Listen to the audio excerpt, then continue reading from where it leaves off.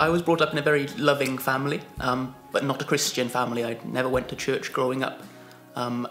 And I felt growing up that I didn't need God. I felt that I was good enough without him. And it went like that until I went to university and I heard the gospel for the first time. I heard about my sin.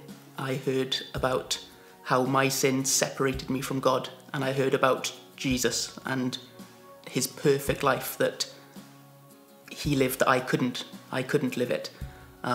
He died on a cross in my place and he died as a substitute for my sin.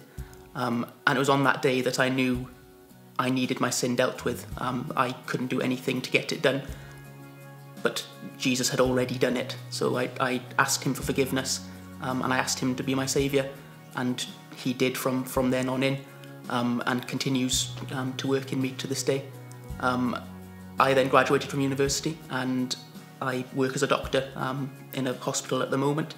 It's a great privilege to work as a doctor. You get to work with people in some of their most difficult and challenging times of their life.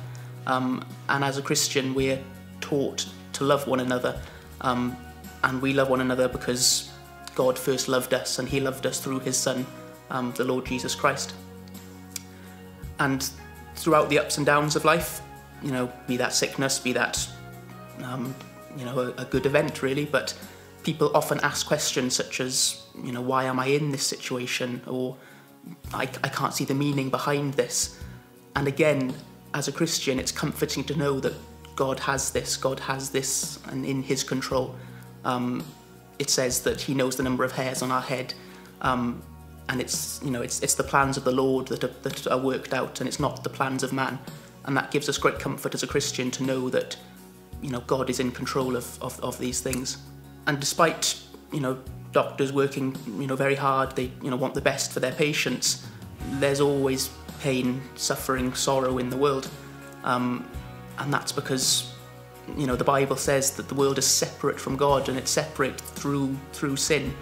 And this is precisely why Jesus came. He came to bridge that gap that sin had created between God and man.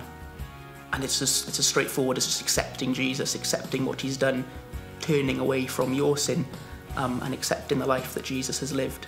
And, you know, by accepting Jesus, I know that one day there will be a day without sin, there will be a day without suffering, a day where death will have no power. And that day will be when Jesus comes back, and as a Christian, that's the ultimate hope in whatever walk of life you have.